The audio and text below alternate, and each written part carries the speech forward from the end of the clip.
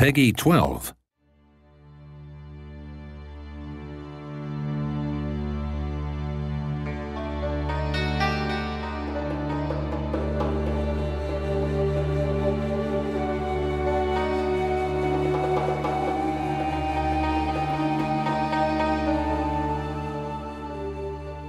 Hi, my name is Thomas Johansson and I'm the project lead for Europa Universalis 4.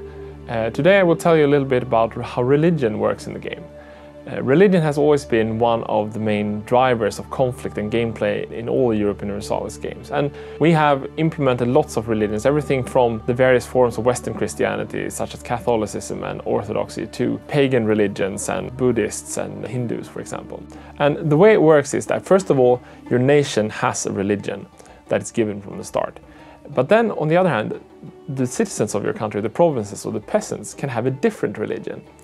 And this can, of course, either create a strength or conflict.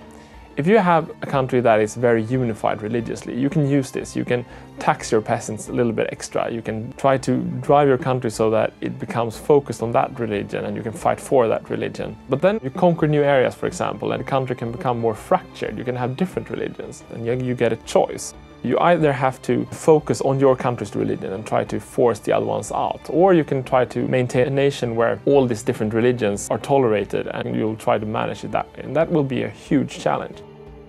And of course, you can use religion in other ways. You can, for example, pick religious ideas that will help you to use the power of religion to fight your enemies. If you pick the proper ideas, you will get reasons to go to war with your religious enemies. What's new for Europa Universalis 4 is that we've tried to make every country unique, as we've said several times over the past year.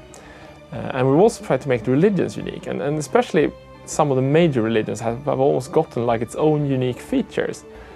If you take the Orthodox Church, for example, if you play in an Orthodox country, you have to contend with the power of the Patriarch. And the power of the Patriarch, it goes up and down depending a little bit on what's happening in your country and how you play.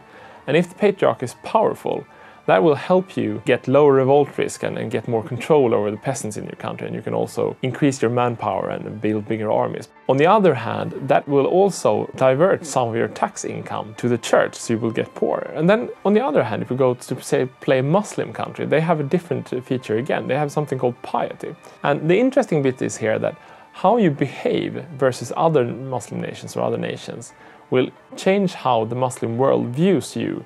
So if you go to war against the heathens, against Christians, for example, or the pagans, your piety will go up. And as your piety goes up, your armies will become more powerful, they become more fanatical and can fight better, and you will get better missionaries, and so you can convert the heathens and these kind of things. But on the other hand, if your piety is low, your armies might not be as good. For example, when you can release yourself from the power of the priests, you will get cheaper technology costs, for example, a little bit more money. So it almost becomes like, are you a crusading state that goes against the heathen nations, or are you sort of like an internal state who wants to manage your kingdom just like any other kingdom? And then, of course, we have the Western Christians. And for me, the way the Western Christianity has kind of a unique mechanic that has always been one of the most interesting moments for me when I play various games of Europa Universalis in the old games as well. And that's what happened when the Reformation comes along. You have this kind of nice, stable country, everybody's Catholic, everybody's happy, you don't really have any problems.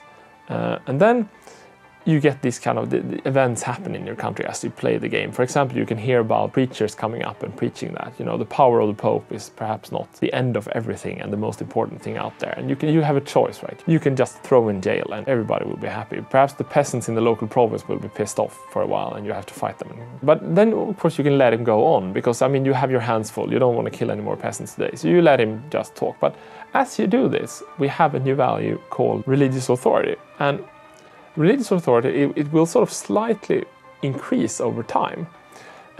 And that's a common value for all of Catholicism. And as this value goes over a certain level, you will get a more global event where this annoying priest called Martin Luther will appear somewhere in Germany and nail his theses to a church wall. And after that, everything changes. You will get Protestantism appearing in that province. And it will, at least for a few years, it will spread like a disease through Europe. You will get your nice Catholic country will no longer be Catholic. Half your peasants will be Protestants. And as this come up and you get religious wars and conflicts, you will make a choice as the player. You can either try to fight the tide, you can try to defend Catholicism and roll back the change, you can even be counter-reformed and really sharpen the edge of your Catholic religion.